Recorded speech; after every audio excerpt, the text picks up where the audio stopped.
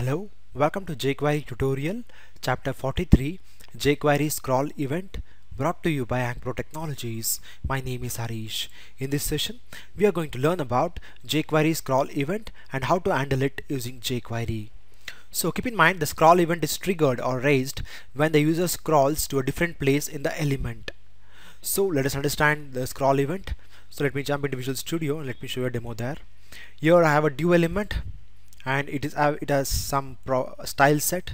Okay, the styles are width and height of 200 pixel and the border 2 pixels solid black, and apart from that we have one property which gives this div element a scroll bar.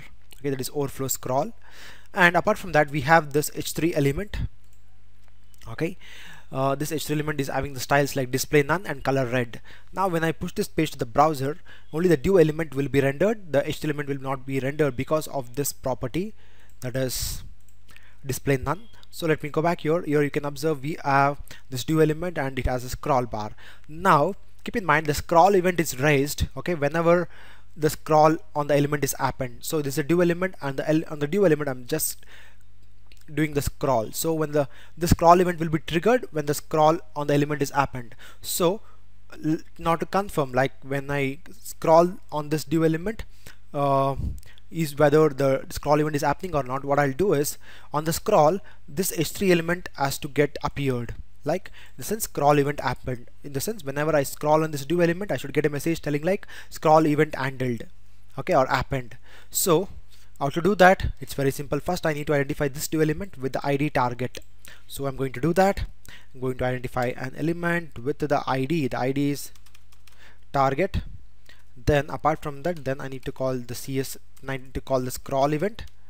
So on the scroll event I need to call an anonymous function. What this function has to do is it has to identify that h3 element, then it has to make it visible and it has to fade out. So in order to do that, first thing what I need to do is first I need to identify that element directly by the tag name, because I'm not assigned any ID to it. So that's the reason I'm calling it with the tag name directly.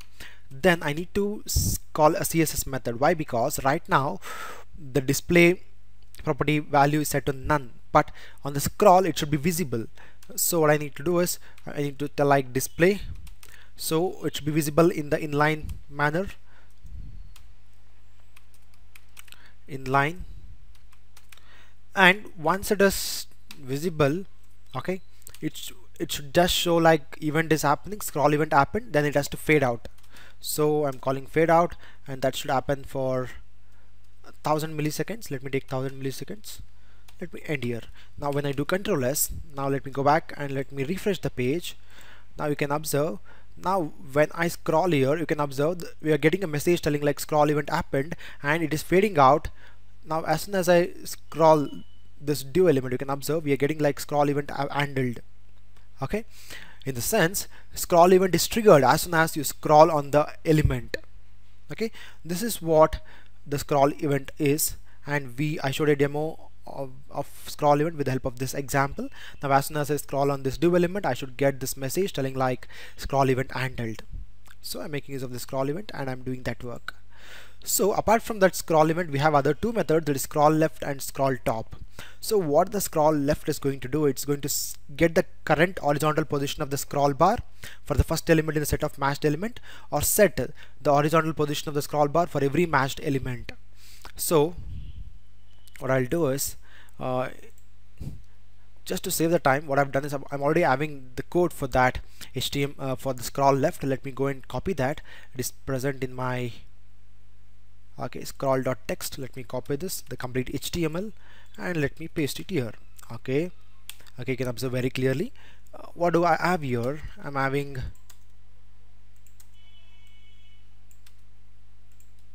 a div element and a class demo, and I'm having h1 element, and let me add a content called lorem ipsum.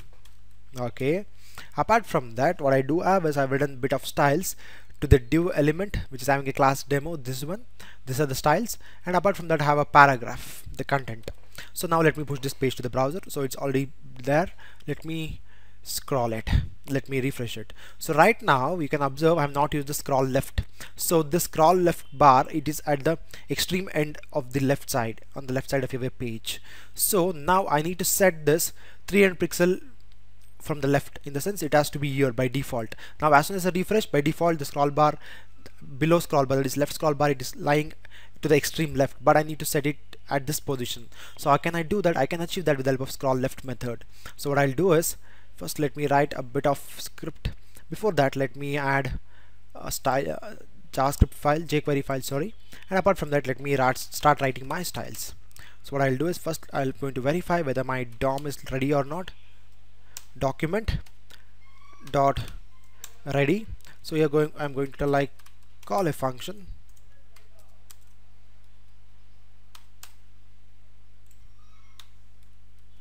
So and I'm going to tell like identify a element, okay, with the class demo for sure. And once you identify, what you have to do is you have to scroll left.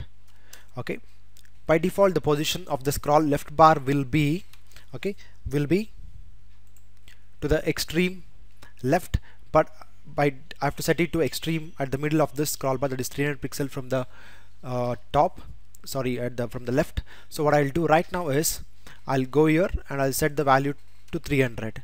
So when I do that, what happens is, you can observe here the default, when I refresh, okay, you can observe, okay, now let me show you again. Now I'm going to just comment this line. Okay, now when I go back and when I refresh, you can observe the left scroll bar is at the extreme left of this element. Now I need to set it to this position. So what I'll do is, I'm going to tell like identify the div, okay, with this ID, with this class, then make this left bar, the scroll left bar, which is on the x-axis, set to 300 pixel from the left. So now if you can observe here, it is at here. Now as soon as I refresh, by default it will be from the 300 position from the left, 300 pixel from the left. So this is how you can go with the right top also. So what I'll do is, you can observe here, now as soon as I refresh, okay, this is at 300 pixel from the left, but this one which is at the y-axis scroll bar, it is at the top, by extreme top, but I need this scroll bar to be at 300 pixel from the top. It should lie 300 pixel from the top, it should be at center. So how do I achieve that? I can achieve that with the help of another method, that is scroll top. I need to set it like 400 pixel. I'll do Control S. Now let me refresh, and you can observe it is lying 400 pixel from here, from the top it's lying 400 pixel. This is how we can make use of these two methods, that is scroll left and scroll top, and the scroll event.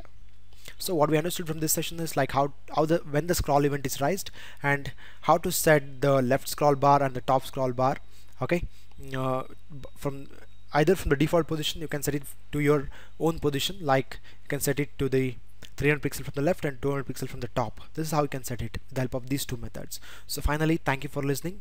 Have a great day. Please subscribe to our YouTube channel Ankpro Training. You can also like our Facebook page visiting this URL. You can also follow us on Twitter. For further reference of our website, we're on LinkedIn too. Last but not the least, please don't forget to give the feedback. Thank you. Have a great day.